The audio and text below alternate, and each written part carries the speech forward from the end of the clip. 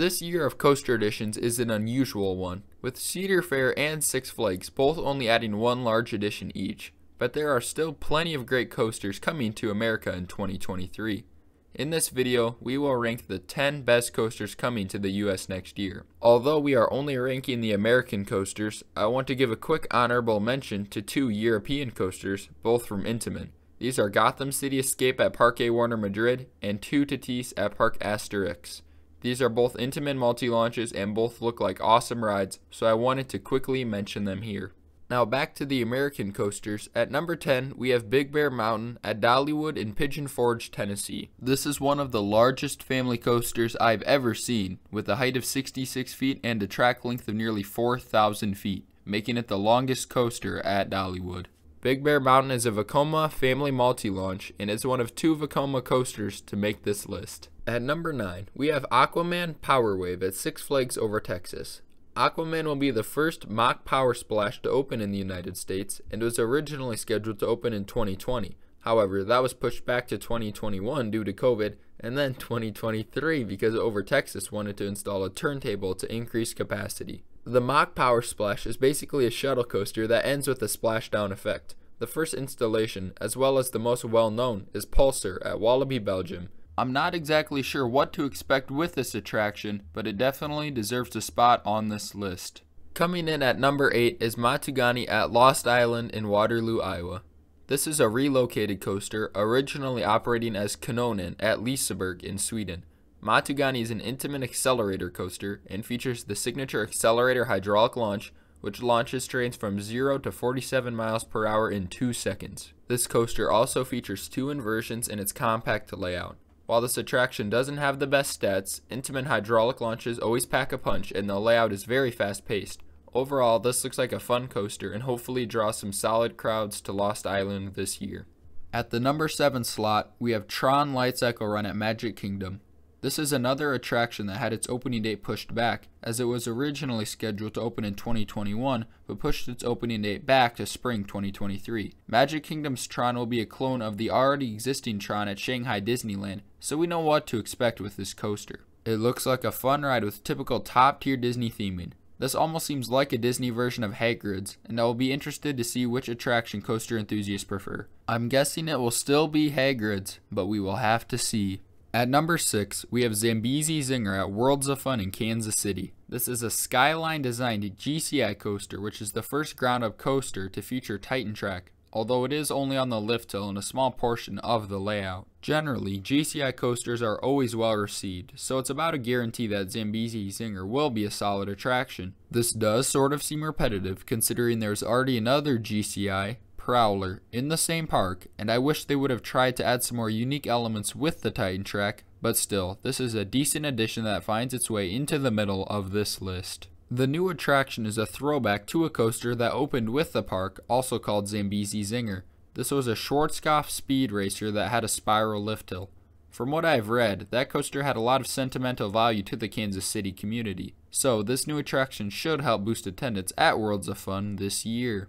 Also, it's nice to see Cedar Fair throw Worlds of Fun a bone for their 50th anniversary, and maybe this leads to parks like Valley Fair and Dorney Park getting a new addition within the next 5 years.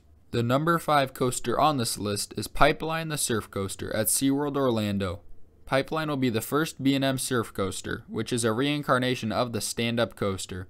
The stand-up coaster was a big gimmick in the 90s, but eventually parks figured out that people don't really like them because they are uncomfortable. There haven't been any stand-up coaster installations in the century until Pipeline.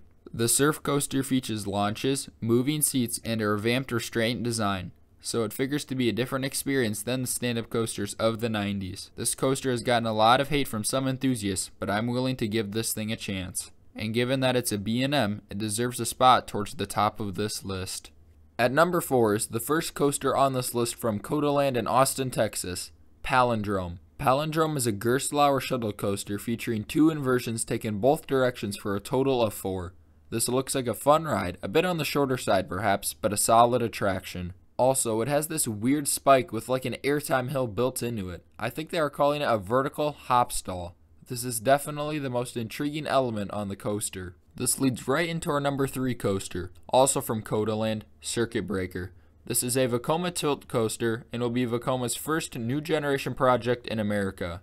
For most of their existence, Vekoma had a reputation for building rough, unoriginal coasters. However, in recent years, Vekoma has built some of the best coasters in Europe, and hopefully it is only a matter of time before they start working with parks in the US. For that reason, I think this might be the most important coaster of the next 10 years. Obviously, this is a fairly bold prediction, but I want to see more new Vekoma creations in the States. The layouts on their new European coasters look awesome. And frankly, the tilt coaster looks like a better version of the B&M dive coaster. Circuit Breaker will feature 4 inversions and a 131-foot tall drop if you're in the back of the train. It looks like an exciting addition, but it's just not quite good enough to top the 2 RMCs on this list. At number 2, it's Wildcats Revenge at Hershey Park.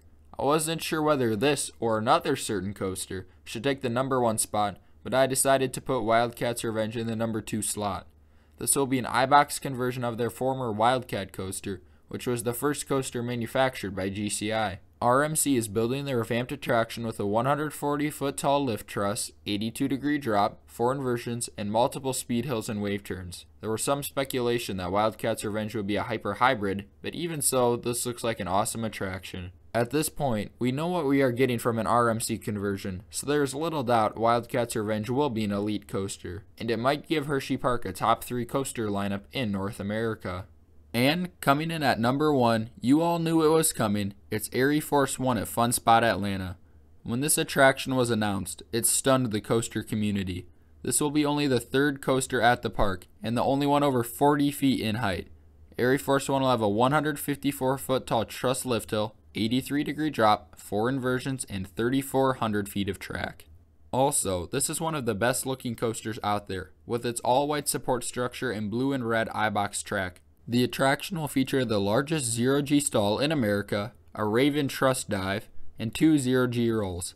Honestly, this might be a rare RMC where the inversions are the best elements on the ride. And of course, the attraction features multiple ejector airtime moments, including an outer bank, quad down, and a double up. The fact that this coaster was basically built on top of a cornfield makes it even better. While I think the gap between Arie Force 1 and Wildcats Revenge is smaller than most people seem to think, I still think it is strong enough to claim the number 1 spot on this list. If you've made it this far, please consider subscribing or at least dropping a like, as it greatly helps out the channel as we try to reach our goal of 1,000 subscribers. If you agree or disagree with my opinion, leave your thoughts in the comments below. Thanks for watching.